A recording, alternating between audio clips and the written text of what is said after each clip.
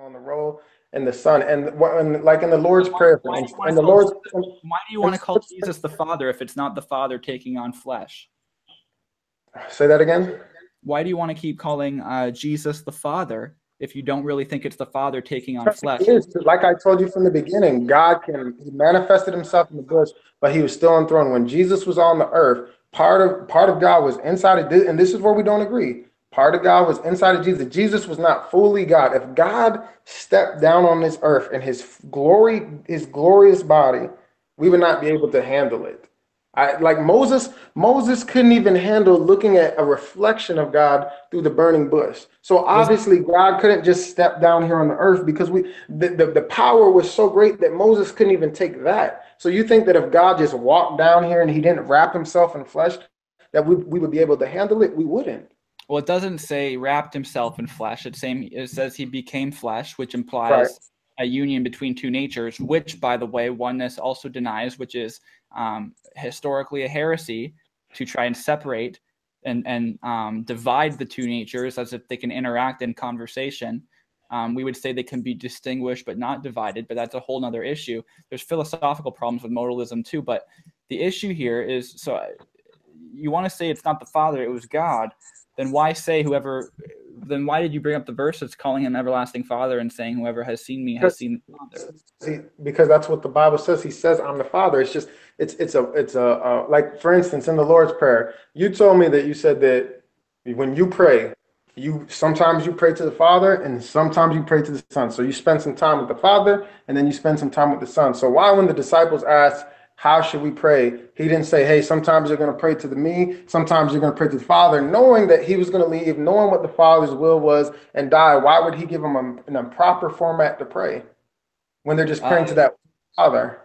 Because he of course he gave us I don't understand the question. Do you think he also says that the apostles, when he was teaching them how to pray, he didn't teach them that, hey, you're gonna pray to the Father and then you're gonna pray to the Son. He just told them to pray to the Father because there's one. But you say that you pray different than the apostles. You pray to the Father sometimes, and then you pray to the Son sometimes.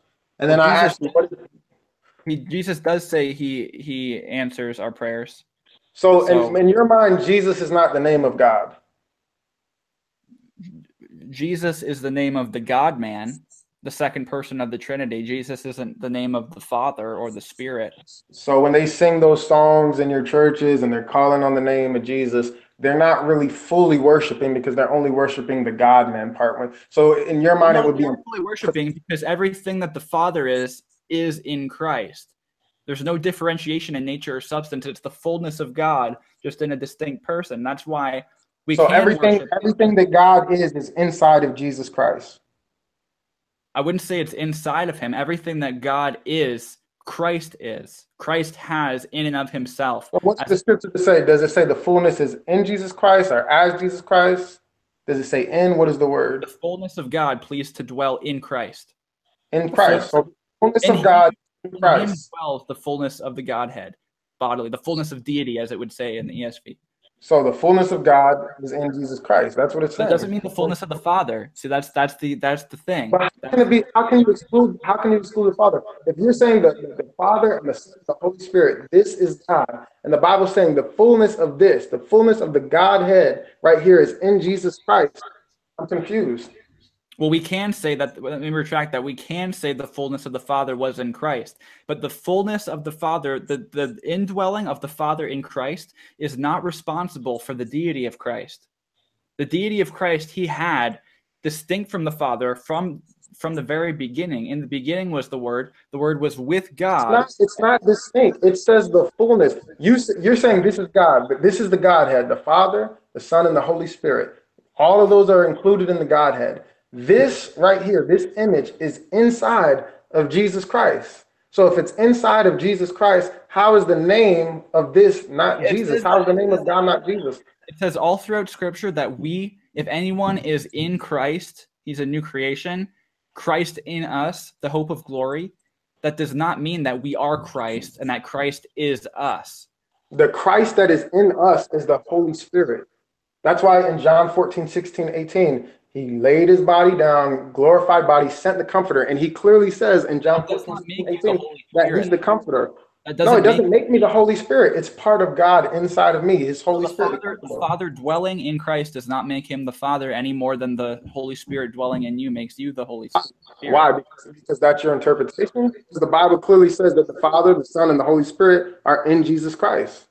It says that. And we are in Christ, and Jesus prays in John 17. Here's what he says. Father, I pray that they may be one, even as we are one. Right, Says, and that's just as you and I are one, I want them all to be one with another.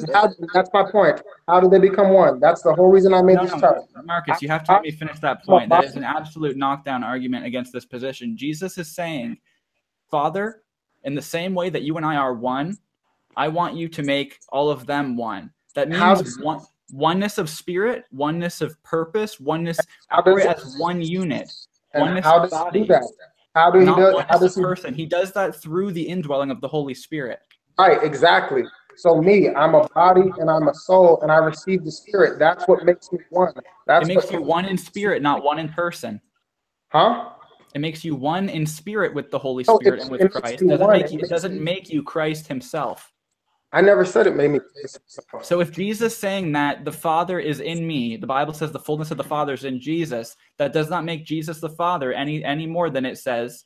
No, it says the fullness of the Godhead. It says the fullness. It doesn't say Father. It's the fullness of the Godhead. You believe that this is God, the Father, Son, and Holy Spirit, right? You're saying that that's God. That's Yahweh.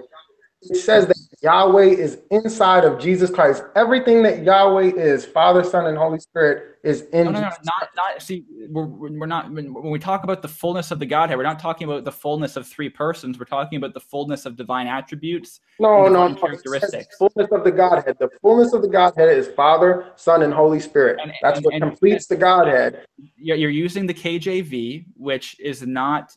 It's not any. No historical argument could be used to defend that as the best translation.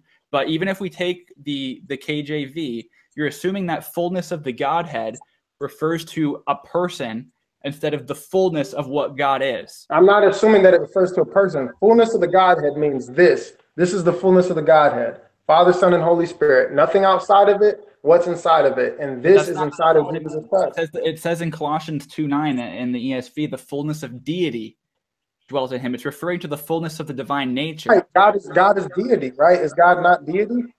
God is deity, and as is the Father, Son, and Spirit. It's the same thing. God is deity, and God is made up of the Father, Son, and Holy Spirit, and that is inside Jesus Christ. And either way you put it, you keep saying the same thing. That's not what the fullness of deity means. It doesn't mean that doesn't mean that, like I said, that Jesus Christ is the Father and is the Spirit. It just wouldn't. Why? You're making that interpretation. This is God, right? According to you, this is God, Father, Son, and Holy Spirit. Think, have cognition, to act upon things that you think, to will, to choose. Jesus clearly has that.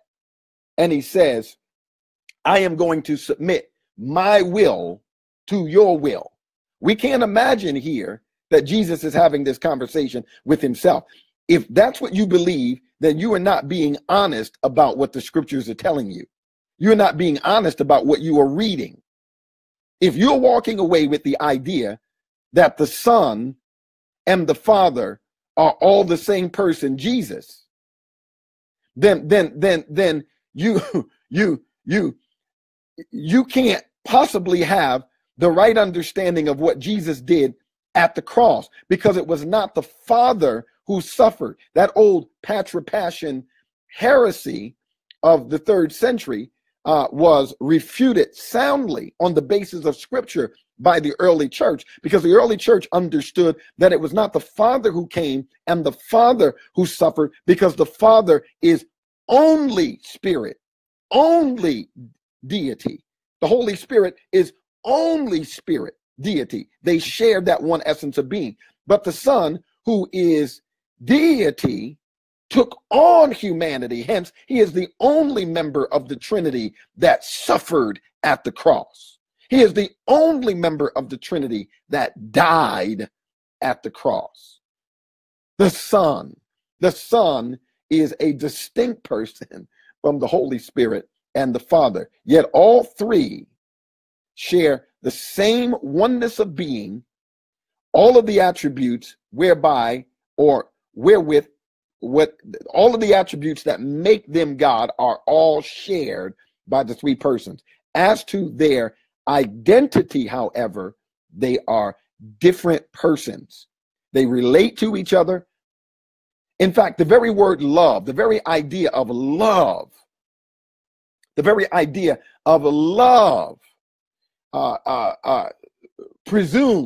presupposes rather, that you are all automatically talking about more than one person, because you cannot have love. And the Bible says God is love. So as to his nature, God is love. But how is that true if God is a unipersonal being? That is, God is one being and one person, just like we are. See, we're simple beings. So we are only one being and one person. But God is one being, three persons. So he's a complex being. So when you try to understand God by looking at you, you're jacking up already. Didn't he already tell you I'm not like you? Didn't he already say my ways are not your ways, my thoughts are not your thoughts? So you can't use what is in essence a simple being, whereas your being and your person are connected in your human experience. You cannot use that in order to understand God's complex being, whereas he is one being, but he is three persons. And so you've got to understand